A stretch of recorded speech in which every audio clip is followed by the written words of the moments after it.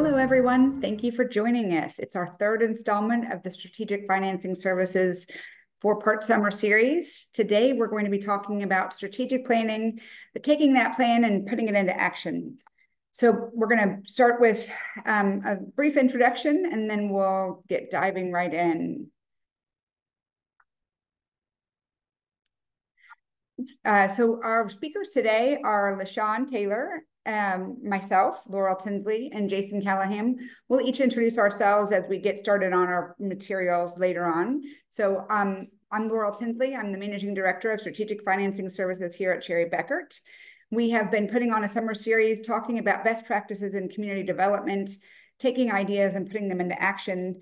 And today I'm really excited to be sharing with you some steps because I think we are helping you all think through getting yourself out there into the community. And that's one of the passions I have, is serving the communities. So like I mentioned, we'll have Jason introduce himself a little bit later, and we'll kick it over to LaShawn as she takes over in the next section. So I'm just going to dive right in and talk about our learning objectives. Last year, we had a four-part series, and one of our sessions was talking about how you put this plan into place. And so we're building on those tools that we gave you last year, which is once you have a plan, how do you put that plan into action? How do you take those best practices that other people have developed over time and take your plan from the page into action in the community? We're going to help you identify a few things that will get roadblocks out of your way. One of the things that often holds people back is money, trying to get the resources you need to put your plan into place. You have great ideas, but how do you get the resources to help you put those into action? And then we'll talk about some new market tax credit basics. So as you all know, lots of our sessions have a little bit to do with new markets, so we won't cover the new market tax credit program in too big a detail, but if you have questions after our slides today, we have several more presentations on new market basics and going beyond basics to making projects great. So one of the things that really comes to mind is taking that strategic lens, thinking about the future. That's really exciting, getting into the idea of what is it you are doing, what is it you've done well, what is it you should do differently, and where do you want to grow? So we're going to lay just a little bit of foundation on that, and then we'll turn it over to LaShawn to talk about putting that into play. But just wanted to make sure that for those of you who didn't see our session last year, that we had a few basics in mind. So strategic planning really should involve multiple steps, but thinking about those, doing a SWOT analysis or some other form of really deep dive into your organization, thinking about what do you want to accomplish? What are you doing well as far as your outcomes? And what do you really feel like hasn't been going well for you? Identifying what may be roadblocks. Are you finding that you don't have the right partners? Do you not have the right team members on your team or external resources to help you get where you want to go? Really getting the whole organization involved in that. There's a lot of times leaders need to think through that strategically, but if you want to really go somewhere, you have to involve the whole team in that process at some point to make sure that everybody's on the same page and they understand how their work really connects into the bigger organizational framework. So again, covered in a lot more detail last year, but the core elements of a strategic plan really involve thinking about your mission, vision, and values. Who are you as an organization? What have you done in the past? What's really important to you? What do you want to make sure you don't leave off the page? Are there ways you really want to grow? Are you thinking to yourself, we've been an organization that does ABC and we really need to change what we're doing because the community has asked for it, because there's a need we have identified, because we've got a new talent on our team, or because we want to meet a need that we've identified.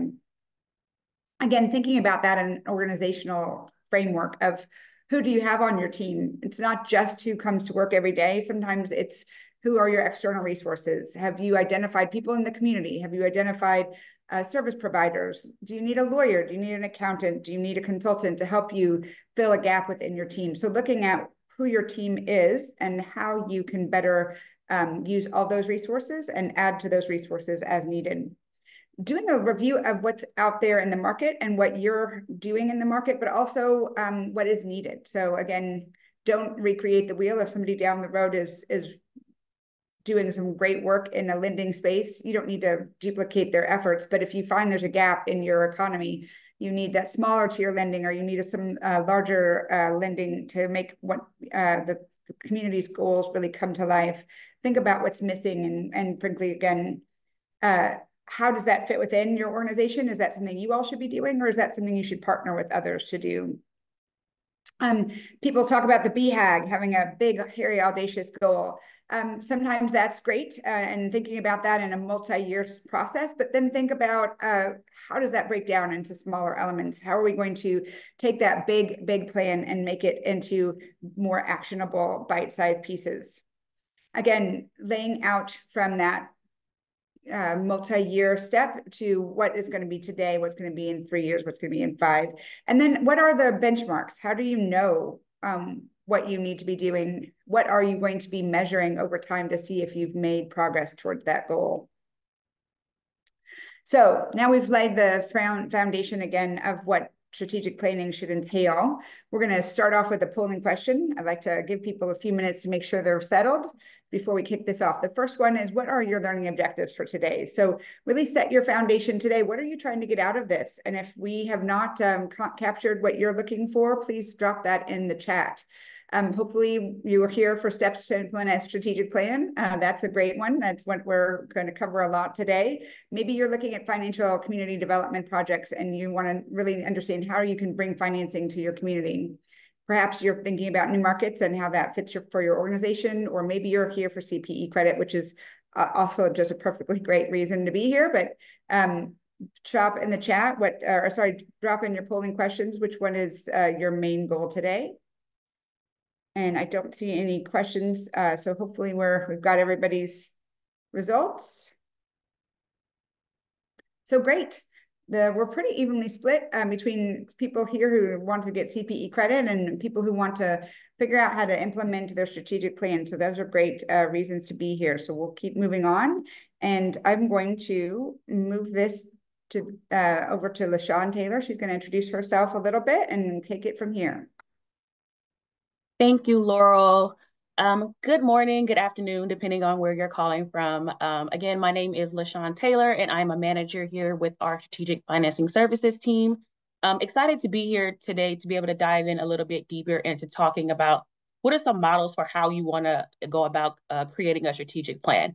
There are a lot of different models out there, a lot of different guides that you can use. And today we just want to highlight one for you that might be a good example for you as you're thinking about embarking on a community development strategy for your organization. And so as you start the strategic planning process, there are some fundamental questions that you want to be able to ask yourself as you begin the process. As Laurel mentioned, it is a process where you want to be able to take stock of where your organization currently is, where you like your organization to be as it aligns with your vision and mission, and then also taking a look at what are the resources that you need to be able to move you from where you currently are to where you'd like to go. And then lastly, being able to make sure that you're monitoring your progress as you move through the different stages of your strategic plan. So there are a lot of different models that exist for a strategic plan, and we wanted to just present one for you today as an option as you're moving through thinking about developing a new strategy as a community development entity. And so this model here is the ABCDE model. A stands for assessment, B for baseline, C for components, D for down to specifics, and E for evaluate. And you'll notice at the top that those fundamental questions that we just saw on the last slide actually connect to one of the different phases of this model. And so if you're looking at where you are now and taking stock of where your organization currently sits, this is where you want to sit as far as conducting the assessment and baseline components of your organization. So as Laurel mentioned, this is in the assessment phase, this is where you want to start to take that kind of macro view of your organization, performing those environmental scans where you can really take a step back and analyze all the different aspects of your organization. You want to be able to gather a lot of background information at this stage of the planning process, and being able to conduct a SWOT analysis is one of the great practices for being able to assess the opportunities that exist for your organization. Maybe you want to think about how you can mitigate any risks that may arise. And so at that assessment stage, you're really doing that foundational information gathering for yourself. And then as you move into that baseline phase, this is where you start to perform some of those metrics for yourself. So now that you've gathered that background information, where does your organization sit situationally? Where have you been in the past? What is your present standing? And then where do you like to be in the future? And then also, you want to be able to note any significant issues that your organization has faced historically. Those are really important to be able to look into as you're moving into a new phase of your organization's future. You also want to make sure that you have the right capacity to be able to take on this new strategy. And really, you want to make sure that does this strategy align with where you'd like to go? And then lastly, at this baseline phase, as you're conducting this analysis, this is where you want to be able to identify what are those gaps that exist for your organization. Is it in resources, financially? Is it in staff capacity? This is where you want to be able to say, we need to find out what we need to do to go from point A to point B. And then next, that's where you start to really dig into your plan. So you start looking at the different components of your organization, and this is where you lay out those key steps in your plan. So you want to take a look at your mission and vision and values. Do those still align with where you'd like to go in the future? And then this is where you get down to looking at those specific goals, objectives that you want to accomplish as a community development organization. And once you've identified those components, this is where you get to the really good part of the planning phase, where you get really down to those specifics. So you start asking yourself, how are we going to accomplish this strategy? What are we going to do as far as assessing what our performance is going to look like? What are those targets and those standards that we're trying to meet as an organization? Are there particular initiatives or projects that we're thinking about targeting that are essential for us to carry out this strategy? And really what we're talking about at this stage is conducting an action plan, putting pen to paper and really laying out all the steps that are needed for you to be able to accomplish this new strategy. And then lastly, which is extremely important, is the evaluation stage. So how are you monitoring your progress as you move through this different strategy and these different phases that you decided to enact on? This is where you want to establish some key performance management tools and strategies.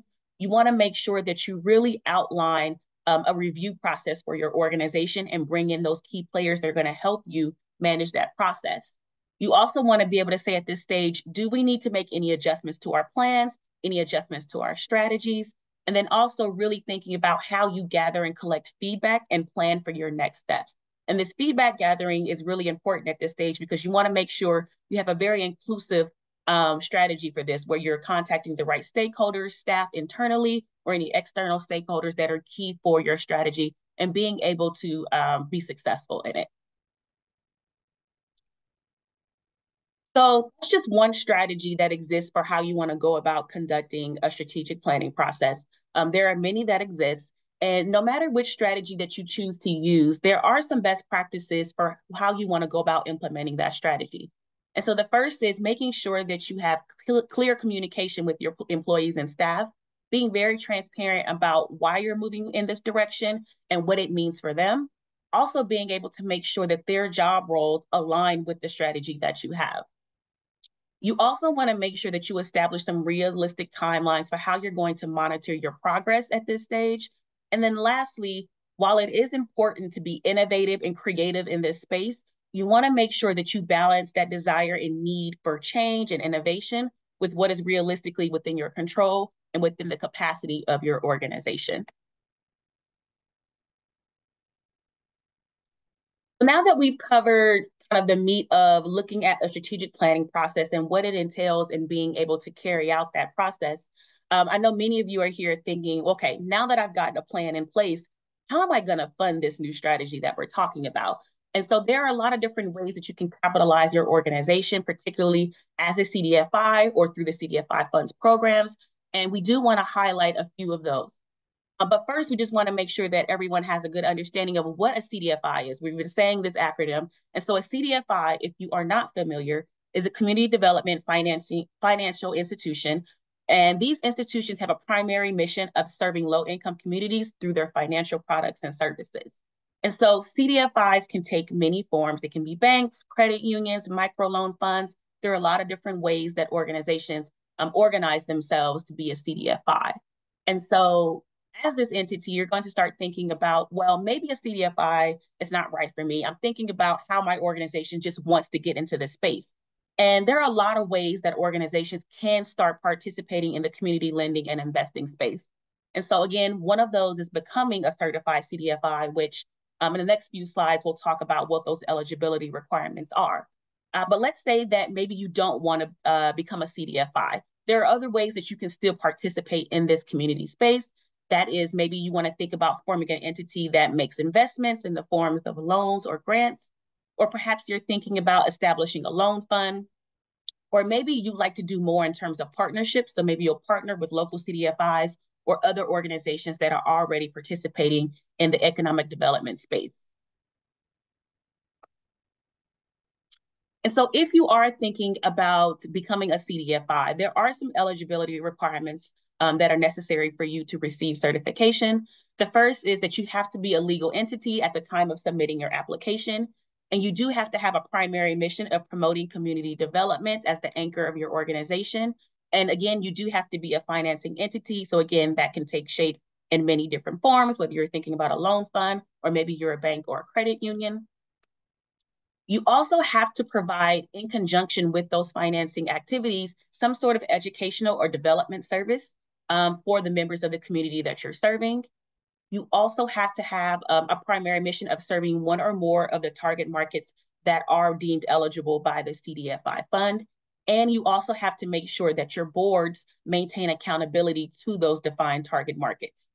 And then lastly, you cannot be a government entity nor under the control of a government entity when you are submitting your application. However, this provision does not apply for Native American tribes that are under a tribal government. And so with all of the eligibility requirements, you're probably thinking to myself, okay, why would I want to take advantage of the CDFI fund's activities, or why would I want to get certified? And so, yes, you have to go through this application process to be certified. And there is an annual requirement to make sure that you maintain compliance as a CDFI. But once you've gone through that process, you are eligible to apply for many of the awards and participate in a lot of the programs that exist through the CDFI fund. And we will talk about what some of those programs are.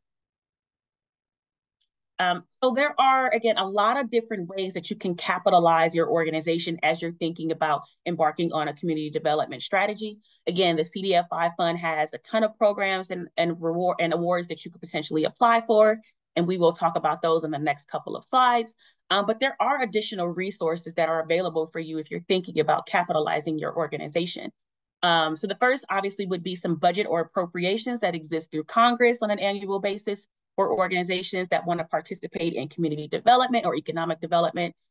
Philanthropic organizations are another good resource. Perhaps you're thinking about foundations that may want to capitalize your organization through direct programs that connect to community development, or maybe through just some general operating funds that you can utilize on your own to fund that strategy. There's also traditional bank debt if you're interested in going that route. Perhaps you're thinking about targeting specific individuals that have a history of lending in the space, or maybe you have good prior relationships with those individuals, or perhaps you want to start forming some industry partnerships with organizations that are already participating in this space and have a good track record of how they previously funded these strategies and participated in economic development.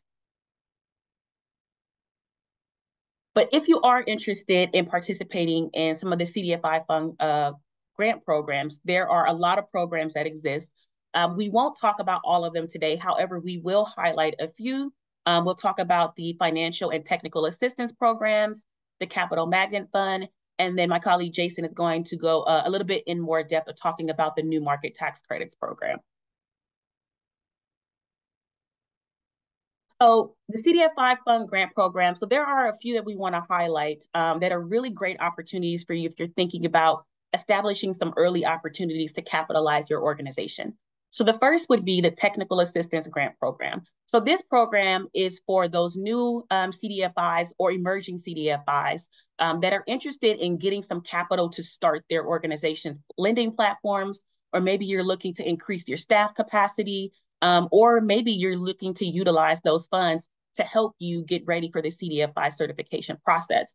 A lot of the funds for the technical assistance program have been used for capacity development. Maybe you're thinking about purchasing equipment that's necessary for your organization. Perhaps you're thinking about hiring consultants or contracting services. that can help you prepare for the CDFI certification process. This is actually something that Cherry Becker has a lot of experience in and helping organizations go through that process. Or maybe you're looking to think about training your board members or staff members, or maybe even utilizing it to pay salary or benefits. So it's a really flexible opportunity for your organization to take advantage of this. And with the technical assistance program, it's important to note that if you apply for these funds, you do have to showcase that within 3 years, you have the ability to actually obtain CDFI certification. So there is a 3-year grace period where you can utilize these funds to help build up your capacity to then submit an application. You don't have to take the 3 years. You can apply sooner if you feel like your organization is ready, but that is the grace period that you are given. Next, we have the financial assistance program. So the financial assistance program is for organizations that have already received CDFI certification and are just looking for some additional funds to help capitalize their loan funds or products. And this is a really useful resource for those organizations because they're looking to kind of add on. And so the financial assistance program does have a match requirement, and those match funds cannot come from a government source. You do need to have some other form of non-federal funds that you can use as a match requirement. And you can utilize these awards for, again, any lending capital, capital reserves, operations, or anything that's important for development services for your organization. And then lastly, the Capital Magnet Fund. So the Capital Magnet Fund is a program that is available for CDFIs. It's also available for qualified nonprofit housing organizations who have a primary purpose of making sure that they want to invest in the affordable housing space. And so with the Capital Magnet Fund, you can do things like support your financing tools through loan guarantees. And the really great thing about the Capital Magnet Fund is that you can utilize these federal dollars as a subsidy to really try to invite and attract those private investors into your affordable housing projects. And so really the goal of this fund, again, is kind of be that attractive piece so that if you are an affordable housing developer, this is a great program for you to be able to get some sort of subsidy to be able to help you as you're thinking about other capital strategies to fund your programs. And so no matter what strategy you use to capitalize your organization as you're looking to embark on this community development strategy, there are some key understandings that you might want to have as you're thinking about communicating with funders, whether they're new or funders that you already have a previous history with. But as you're thinking about moving into this space and trying to seek funds for your organization, you want to make sure that you've taken a stock of all the revenue considerations for the year. So that's being able to make a list of all confirmed or even potential sources of revenue that exist for the upcoming year. And that way, taking stock will allow you to be able to identify any funding gaps that exist. And this is where you really want to be able to move forward in establishing a financial narrative for yourself that you can communicate to funders about why the funds are necessary for you to be able to move forward with your strategy. And as you're thinking about targeting different funders, whether it's going through a CDFI program or again, any of those other funders that may want to participate in the economic development space, you do want to make sure that you've taken a stock of, again, how aligned are you with their track record of funding? What types of projects have they funded in the past? Are you not are you not a housing organization, but maybe the funder that you're looking to talk to primarily funds, right? So that would be in alignment with what they funded in the past. Thinking about what amounts have they historically awarded? Does that fit with thinking about what are the gaps that exist for your organization as far as those financing resources? And also thinking about, is that the right funder to target? A lot of times organizations may think, well, maybe they don't get us to our full goal, but it'll get us there a little bit. And sometimes you'll think about that, but however, it may not be the right organization. It may not be the right funding for you, because then you want to think about what is the capacity going to be needed to manage this program, particularly if it is a federal source of funds. And then lastly, what is your relationship with a funder? Relationships is a big component in this space. And so being able to talk to those funders that you have a good relationship with just also gets you into a better place to be able to potentially get the funds that's needed for your organization. So we are at our second polling question. And so we talked a little bit about the strategies for implementing a community development strategies, also looking at some of the resources that exist when talking about capitalizing your organization. So as we've talked about this, and maybe you've thought about this yourselves in your own conversations with your leadership team, how is your organization considering participating in community lending and investing? So maybe you've thought maybe forming a CDFI or a CDE is right for us. Or perhaps you're thinking, well, maybe that's not the right space, but we would like to be an entity that makes loans that are sit outside of the new market tax credits program. Maybe you're thinking about establishing a loan fund as a way to get into the space, or perhaps you're not quite there and you're thinking we're still exploring our options. So we are interested to hear kind of how you all are thinking about participating in this space.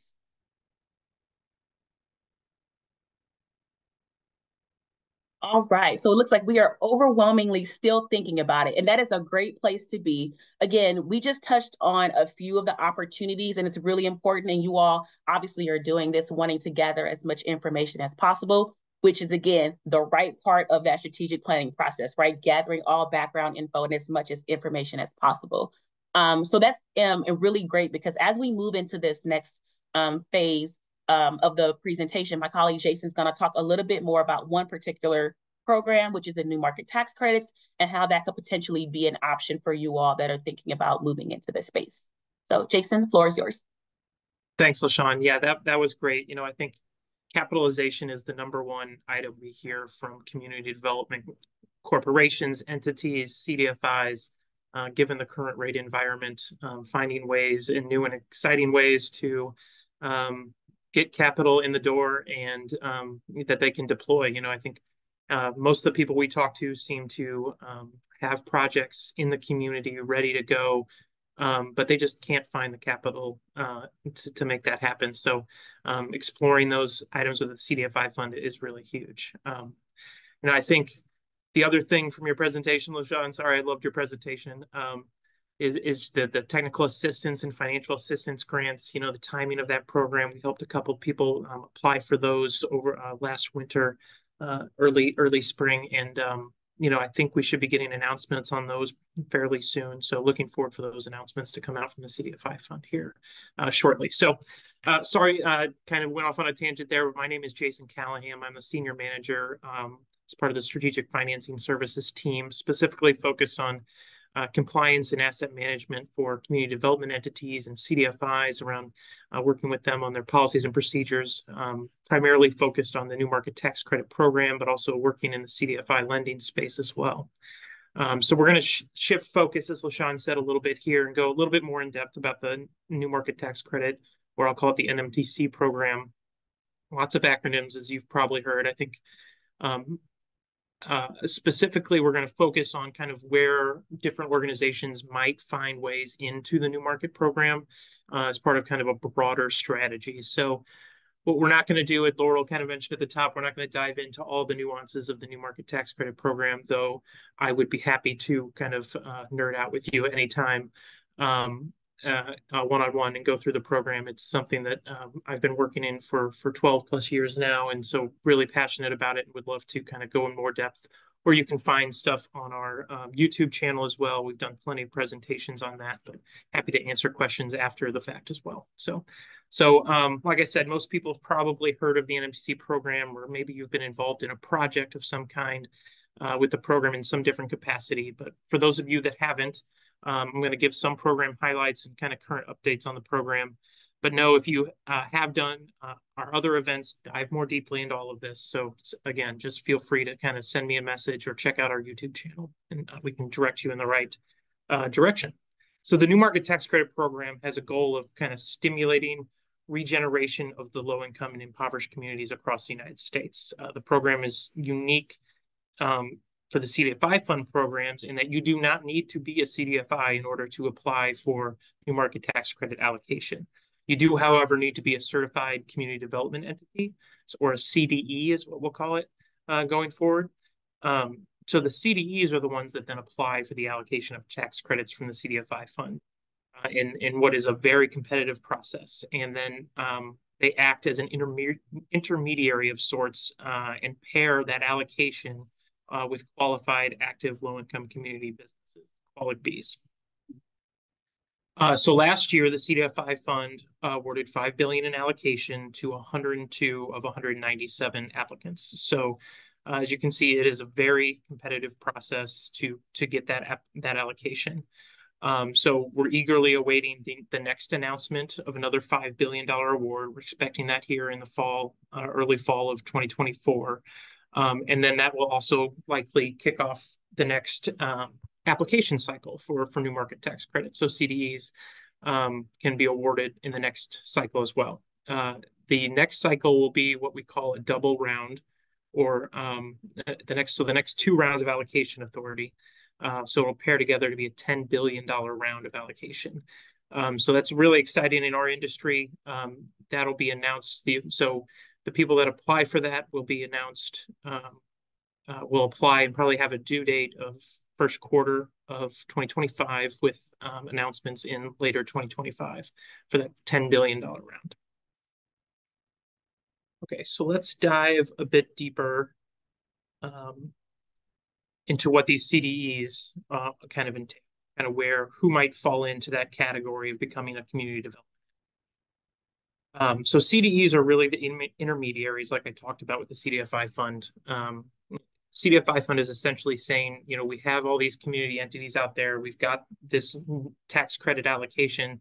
How do we decide who gets the money? Well, let's just use those community development entities throughout the country and rely on their kind of local expertise to get that money out the door. So let's let them make the decisions on whom should get the lucrative capital that we're doling out in the low-income communities.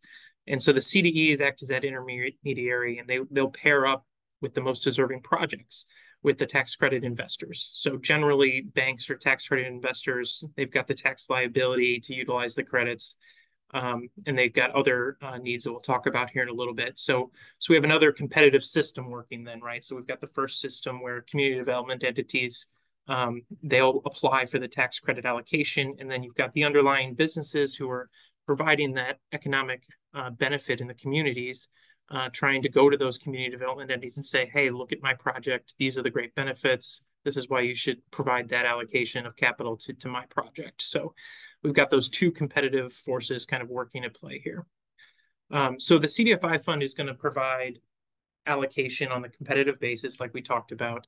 And CDEs that have a track record of raising that capital and equity and getting projects done in low-income communities are the ones they're looking for. So if you're thinking about becoming a CDE, I would caution that in order to win one of these really competitive allocations, you need to have a track record of activity in your community and in kind of the projects that you would be looking to fund with the new market tax credit. So beyond that, you need to have relationships with debt and equity investors and be able to show really track those economic benefits that the CDFI fund ultimately wants to report upon. So the economic benefits coming from the program kind of are threefold, and we'll kind of go through this in more detail. But so the one, we've got the CDE who's applying for that allocation. You know, beyond kind of the CDE's ability to allocate those tax credits and that tax credit equity to projects that they would like to allocate it to, they're also going to be able to charge fees for that allocation. So they've gone through this competitive process, they've got the allocation, and now they're going to get a piece of that tax credit equity. And that fee is looked at as by the CDFI fund as something that those CDEs can really utilize to further their own projects in different things. And that's really revenue and another capitalization source to the community development entities. So the fees come into play there for the CDEs. It comes in its tax credit equity to support the program. The Quali B is going to receive that ultimate chunk of tax credit equity to finance the project. And we'll talk about a little bit of what that looks like here in a little bit. And then you've got the investor, the banks that we were talking about. They're going to ultimately receive the tax credits as their primary benefit. Potentially, they've got CRA credit that this would apply for as well, or some other sort of economic program that they need to check boxes for. So credits are generally purchased at around 80 cents on the dollar right now. And so those charges with changes that changes a lot with the tax code and other economic benefits and things like that. But ultimately, it's 80 cents on the dollar is pretty lucrative for the investors. All right. So here we have an illustration of kind of how the money is going to flow and the tax credits are going to flow through.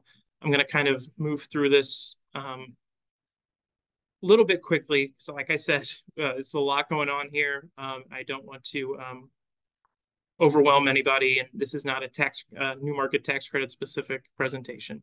So we have an illustration here of the money in the tax credits. Again, we can start at the bottom here. Wanted to highlight the three beneficiaries essentially and where that money's coming in. So at the bottom here, we've have those underlying businesses who are ultimately going to receive the tax credit equity to help their capital stack. In the middle, we have those community development entities we were talking about. And then in the top right, we have the investors who, again, the primary economic driver is the receipt of those new market tax credits. So that you can see in the middle there, the community development entity really is not charged with bringing capital to this equation. They get the allocation of tax credits from the CDFI fund, and then the qualified businesses are going to come with, 70% of their capital stack, and pair that with new market tax credits to meet the additional 30% need. And so we'll talk about that gets a little bit lower with legal costs and things like that. But as you can see, the CDE is really responsible for making sure that the benefits get to the most needed low-income communities and the best projects in those low-income communities. And then I mentioned the banks at the top. They're getting their tax credits, but they definitely have Community Reinvestment Act requirements. They've agreed to various internal commitments that we see more and more now, where they are required to invest in underserved communities that are traditionally capital deprived. So banks are often looking for projects that are investing in these low-income areas, and the bank can benefit in multiple ways from those.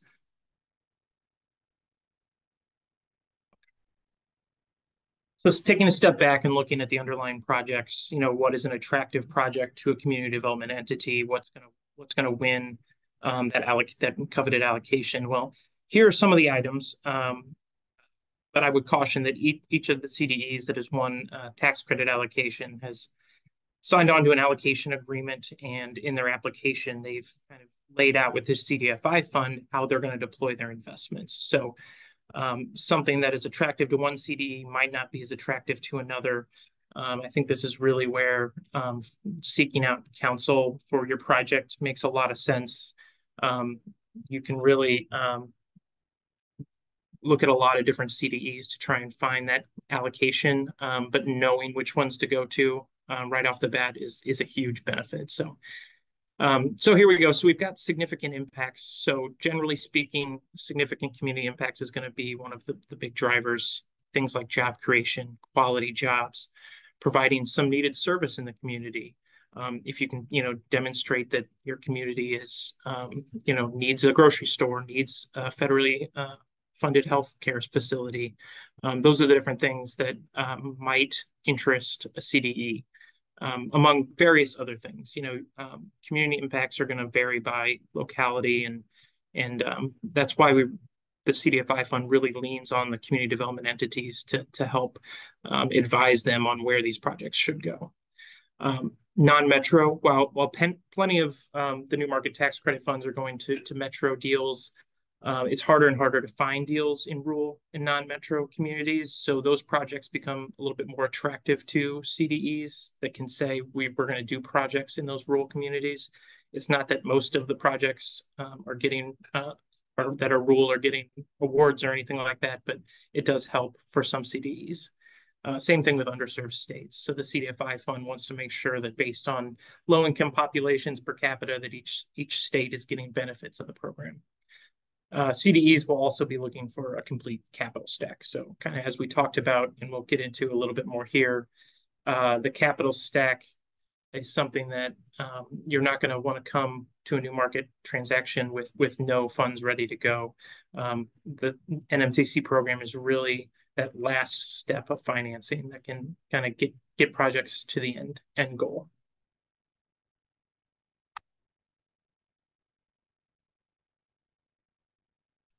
Okay. So as I kind of alluded to earlier, the NMTC program is not designed to fully fund a project.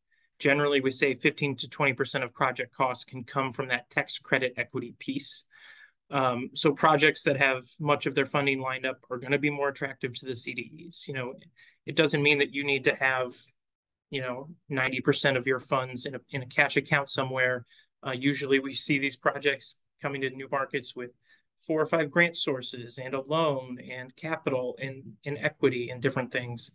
So the NMTC program is flexible in that regard. We do USDA loans into the program.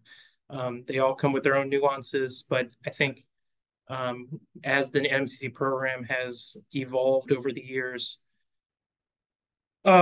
most, these projects have lots of different nuances that we can work around. So I think just knowing what you're going to get. I think the other thing to note here is when you look at kind of 15 to 20% of the project costs, it doesn't really make sense to do a new market project below, say, $5 million or so. So these projects are really for large capital projects. I don't like to say the $5 million piece up front because I think that scares a lot of community development entities and away from some of this stuff. You don't need to be lending to $20 million here, $10 million there in order to be kind of have that track record of investing in low-income communities. You can still apply for the new market tax credit allocation and really seek that out, and it can be a capital source for your community development entity.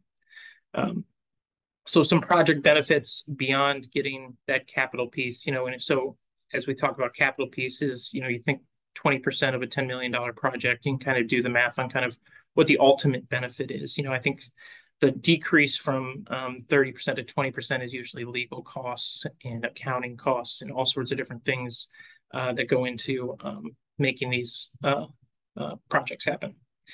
So some other benefits, you'll see that the ultimate loans are subordinated to other lenders that you might have. You got low interest rates.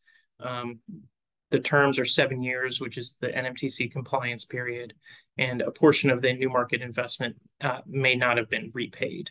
So it's very, very strong financing for a 7-year period, especially in today's rate environment. All right, so on to the next one. So kind of where do you see yourself? I've thrown a lot of stuff at you guys here. And perhaps the answer is none of the above right now. But, do you know of a project looking for additional capital? Could that project qualify in a low-income census tract? Or do you know one that's going on that provides significant community benefits? Perhaps those projects could qualify for this subsidy. Perhaps you fall in the project in borrower field. Even if you just aren't looking right now for capital, maybe of projects that you think could apply for something like this. Or are you a community organization and you've got a small track record of the last couple of years of, getting investments into low-income communities, and you're really looking to kind of find a new way to capitalize your business and provide those benefits to your community. I think, you could potentially be a community development entity or lender. And I think the one thing I had as I ask every CDFI fund that I run into is, have you looked into new market tax credits? I think a lot of people in the CDFI fund space look at it and, they're doing the lending, they're doing the great work, but maybe their projects aren't that big, so they stay away. Or maybe they think the compliance and asset management is too difficult. So they just don't have the resources necessary to commit to the new market program. And so I think that's a lot of where you can find advisors and help to really boost up your team and boost your program. Perhaps your local expertise is what the CDFI fund is looking for, and if you think that might be the case, I'd love to talk to you about where that could lead for you. Investors, so any of the bank clients out there, any of the financial services people, looking to offset tax liability, or perhaps you have Community Reinvestment Act requirements that you're struggling with.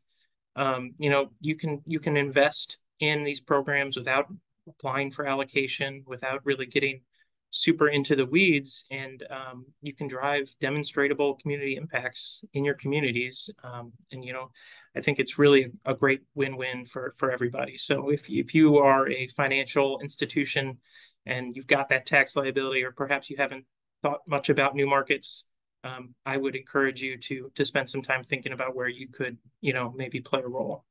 Because I think the more allocation we see, the better results we're going to get in our communities. So this is actually our next polling question.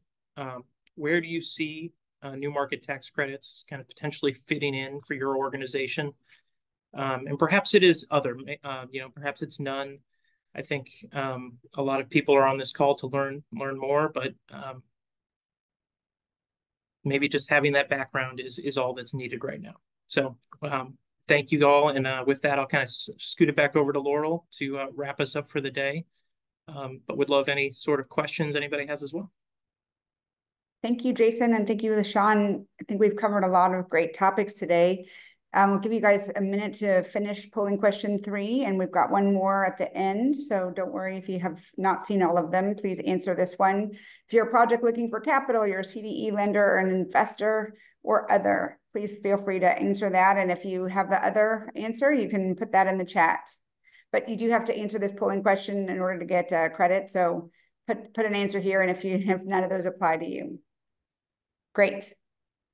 Looks like we were ready for the results. So a lot of you are here either looking for capital, and if you're looking for capital, please take a look at our project finance presentation. We've done 2 of those, one last summer and one this summer, about what is a good Qualic B, what makes a good Qualic B great, what is sort of interesting for funders at this point. So there's a couple other resources out there.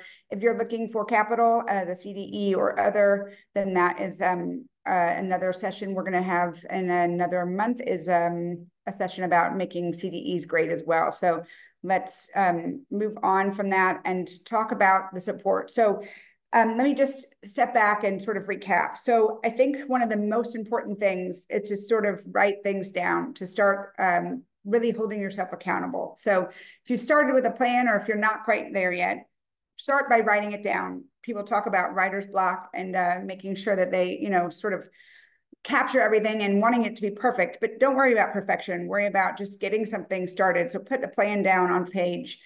One of the things that I got as feedback early on in my career when I was running a CDE was, if you care about it, measure it. Because if you don't measure, how will you know whether you have achieved a success? And so that's the second step. So put a plan down, think about where you are, where you want to go, and then think about those metrics. How will you know you've achieved the plan?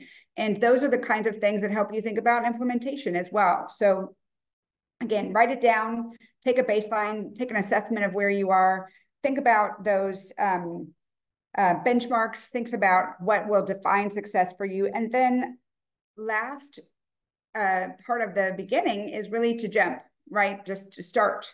You can't be held powerless by the idea that you will do it wrong. You just have to go ahead and take that leap of faith.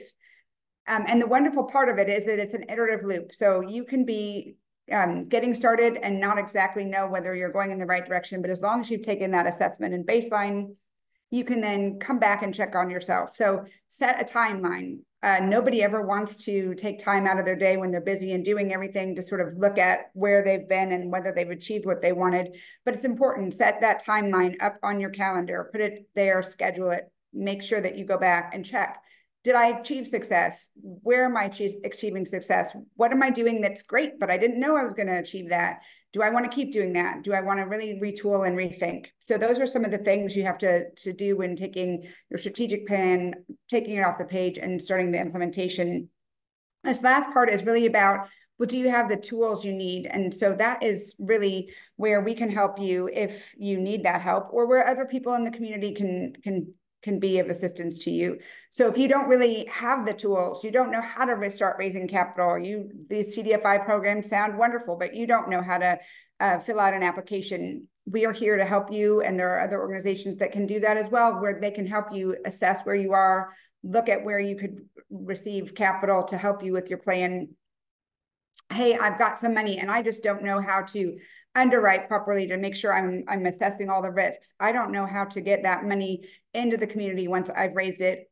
Those are things that also can be of assistance. So we have this sort of full ecosystem of services where we'll take you from any place in this diagram and take you to the next step, and then keep going on that iterative loop. So if you need to raise capital, you want to have help deploying capital, or you have it already deployed, and gosh, people keep asking you questions and you don't know what the answers to those are, Jason and his team can help you with that compliance piece as well. So there's a lot of other services we provide at Cherry Becker. This is really a focus and a deep dive into strategic financing solutions.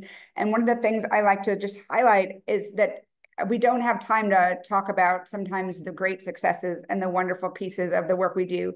But this is sort of where we have been in the last few years. In the last few years, we've done hundreds of investments from Alaska to Puerto Rico as a team, working with a variety of community development entities, CDFIs, Qualic Bs, banks, other institutions to try to get work done. And to try to create benefit into the low-income community. So we've gotten a lot of allocations. We've helped deploy those allocations, and we're managing those allocations. But it's really about the people we serve. So creating those jobs, 28,000 jobs, 684,000 services provided that weren't there otherwise before this was happening. These are the kinds of things that get us up and excited. So it's not just about a plan for no purpose. The plan is really in seeing the faces of the people and the lives that have changed because of the work that's being done. So those are the kinds of wonderful things that we get to focus on as a team.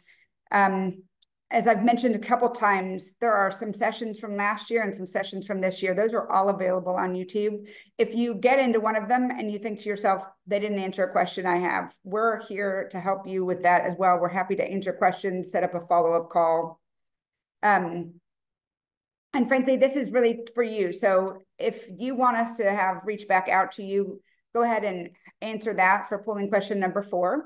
We've reached our 50 minutes today, so this is your last one. Let us know if you want us to reach out to you. Maybe if you're still thinking about whether this is right for you, answer that as well. And no, frankly, this is okay if you came for CPE and we delivered upon that goal and objective for you. Great. Maybe this has sparked some ideas for you for the future, and you'll know how to reach us if you want to in the future. So this one is a short one, and we will hopefully have everybody answering that one. And I'm going to take a look just real quickly at the chat before we sign off. For those of you that have had issues with polling questions, I've seen a couple of questions about that over the time.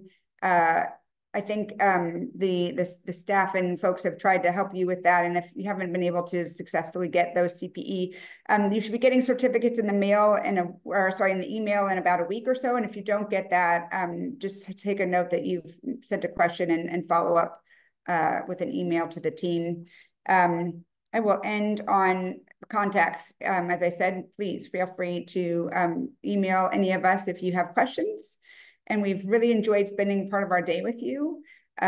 This is something that we're very passionate about. So we're happy to always talk. Please reach out to us. And if nothing else, hope you enjoyed your hour with us and your CPE, and have a great afternoon.